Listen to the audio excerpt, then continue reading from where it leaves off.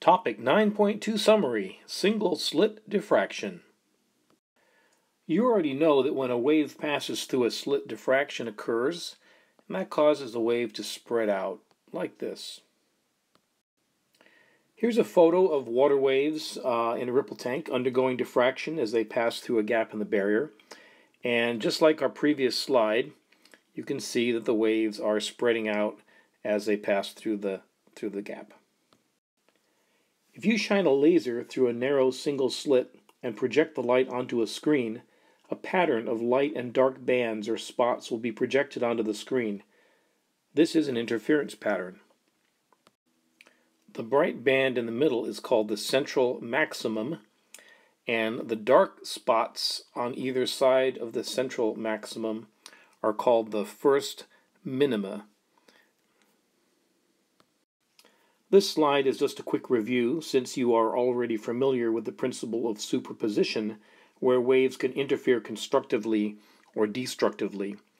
Here on the left we have two waves that are in phase with one another, and when those two waves get together, we have a wave of double the amplitude. On the right hand side we have two waves here which are 180 degrees out of phase, and when they mix together they will cancel and we get nothing. We have previously looked at the interference pattern that results when two identical waves interfere.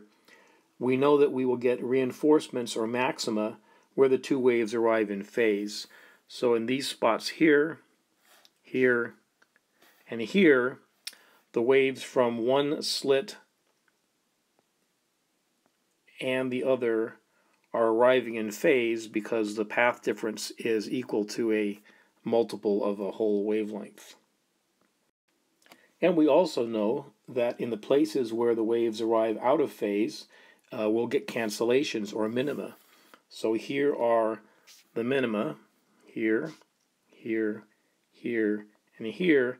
And the reason that's occurring is that in these places, the wave traveling from one slit and the wave traveling from the other slit have a path length which differ by half a wavelength, causing the crest from one source to arrive at the same time as a trough from the other source. Again, we are reviewing here, and just to remind you that sometimes we will draw the pattern as a sideways graph. So here's a maximum, and we're going to draw that as a high point on this graph. Here's a central maximum, which is the brightest spot. This shows up as a tall crest, tall spot on this graph. Here's another maximum, shows up like this. So basically, if you turn this graph sideways, then the x-axis is angle, how far the light has been bent to the left or right, and the y-axis is the amplitude or the brightness of the wave. When waves pass through a single slit, especially if the slit is many wavelengths wide, quite an interesting thing happens. We get an interference pattern. And the reason for this is as follows. If I was standing over here behind the slit, just as my observation position, and if I'm looking, I would call that the left edge of the slit. The light leaving the left edge of the slit has to travel a certain distance to get to the screen.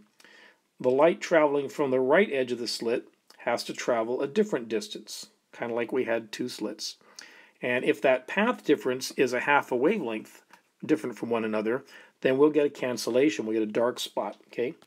Conversely, if the light from the left edge of the slit and the light from the right edge of the slit travel the same distance, as of course they would in the middle here, then they're going to arrive in phase and they're going to reinforce, and you're going to get a bright spot here. So you actually can get an interference pattern from a single slit.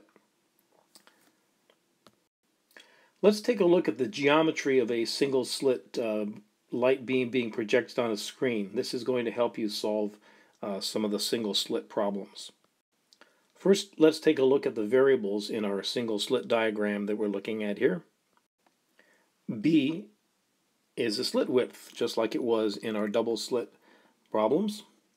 Theta is the angle that the light is diffracted. It's measured with respect to this center line. and it can be measured in degrees or in radians. L is the distance from the slit to the screen, so this distance here is L for length. And Y is the linear distance from the center line, or from the middle of the central maximum, to the first minimum. This distance here is Y. And notice that we get a right triangle here with one side, with the base of the triangle being equal to L, with the altitude of the triangle being equal to Y, and this angle over here, theta, we're going to be able to figure out using our diffraction formula. In solving single-slit diffraction problems, it's often useful to know the measure of the angle theta. This equation shows a relationship between the wavelength, lambda, the slit width, lowercase b, and the angle theta.